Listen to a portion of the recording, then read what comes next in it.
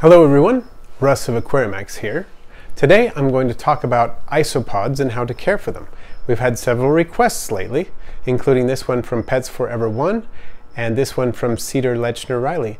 More about isopod care and feeding, housing for the different types of isopods and how to increase production. So that's what we're going to talk about today. So let's talk a little bit about enclosures. You can use a lot of different containers, as isopods are pretty adaptable, but one of my personal favorites is this 6-quart Sterilide tub.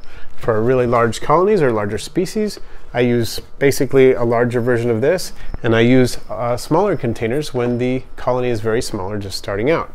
Here's an example of a slightly smaller container.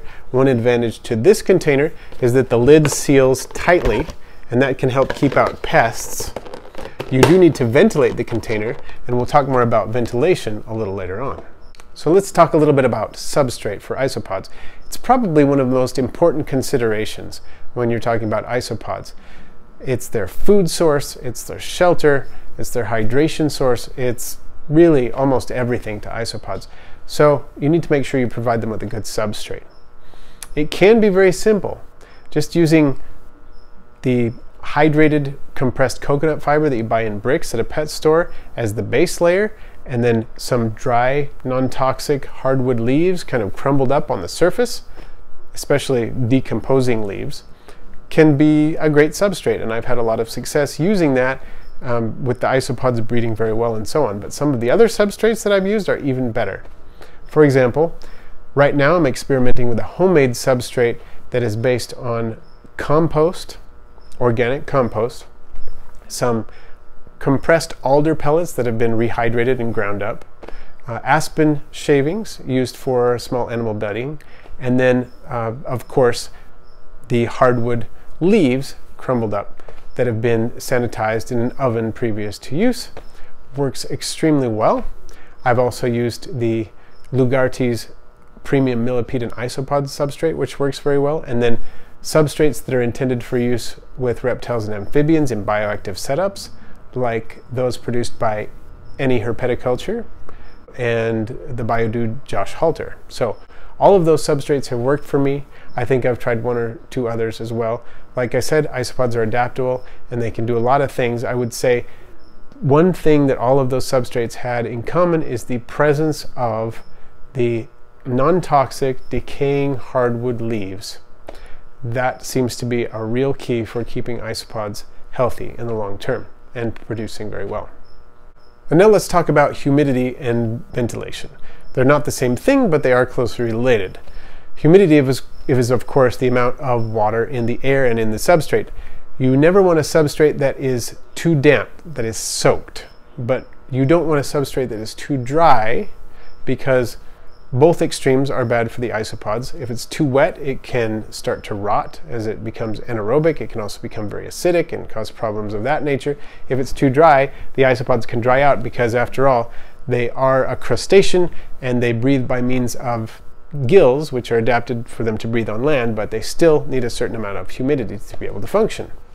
So, different species also have different needs in terms of humidity.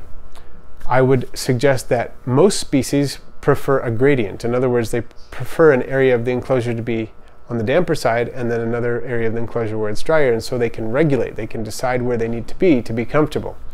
Some of the isopods that require a drier substrate include most Armadillidium species, such as Armadillidium vulgare, Armadillidium maculatum, and Armadillidium klugi. Most of the larger Spanish species of isopods tend to do well in somewhat lower humidity as well. But without exception, all of these need some place that they can retire to where it is more humid.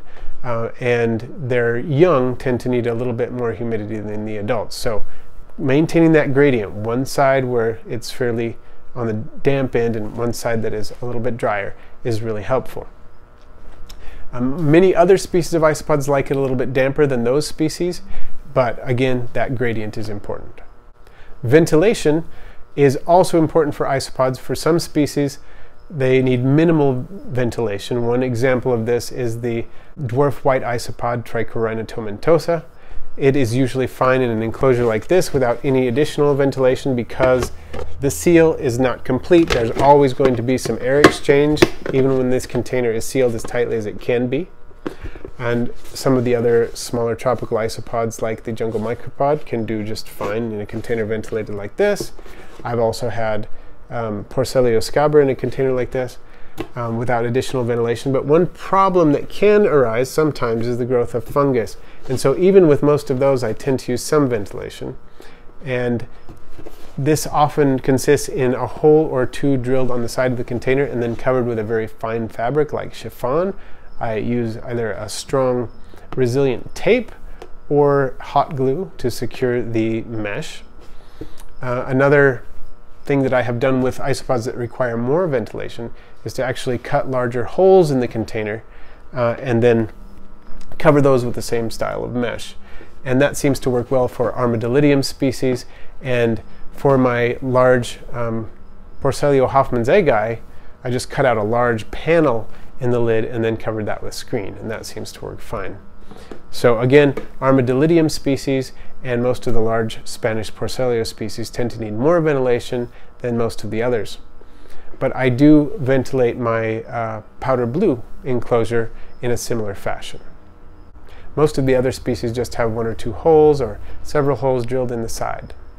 With regard to temperature, most isopods are pretty comfortable at room temperatures. If you're comfortable, they probably will be too.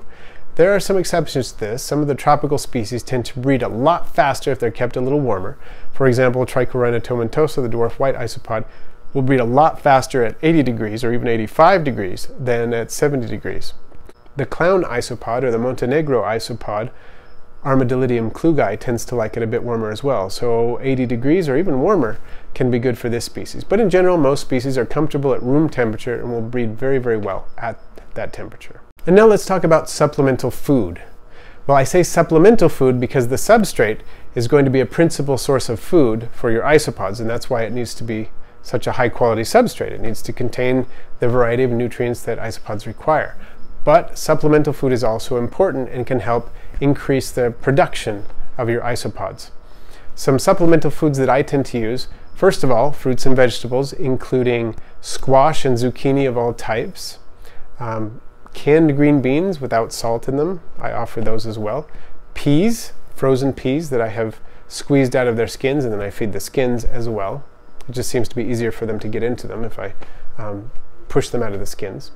And many other types of vegetables. I slice up raw sweet potatoes. I also give them cooked sweet potatoes. They seem to like them both. I offer fruits such as banana, apple, orange, and others. Mango is a big favorite as well. So various types of fruits and vegetables. Some important things to keep in mind when feeding fruits and vegetables is that you should feed fairly small amounts until you know exactly how much your isopods are going to eat. You want them to finish whatever you offer in a fairly short period of time, within 24 hours or so, because you really don't want it to mold in the enclosure. And you should check after you have given fresh food and make sure that it's not molding, and if you notice any mold, you should remove it. Some other foods that I like to offer include fish food pellets. They tend to like that, and it's a good source of protein and chitin because most fish food pellets contain things like shrimp meal. So they have that exoskeleton in there, which can help the isopods form a healthy exoskeleton themselves. And one of my favorite foods to feed is Repashy bug burger. It's something that I started feeding fairly recently, but I really noticed how the isopods really go after it enthusiastically, and I think it's helped my production. Now, I've heard that some people just sprinkle in the powder and maybe mist it a little bit and they'll eat that, and I wouldn't doubt it. But what I've generally done is follow the packaging instructions, where you put some powder in a container and then put 3 parts of boiling water to that 1 part of the Repashy powder. Stir it up, allow it to cool, and once it is cooled, you can cut it up into little squares. They're almost like gelatin.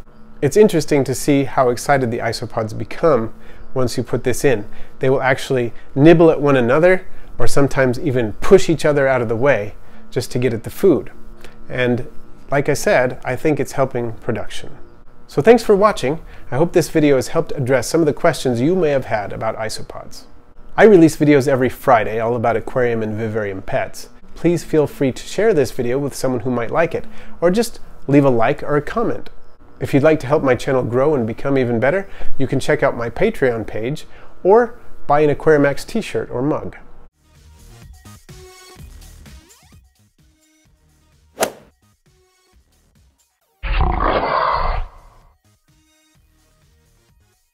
Out on my way. Now, what was I doing? Oh yeah, lunch.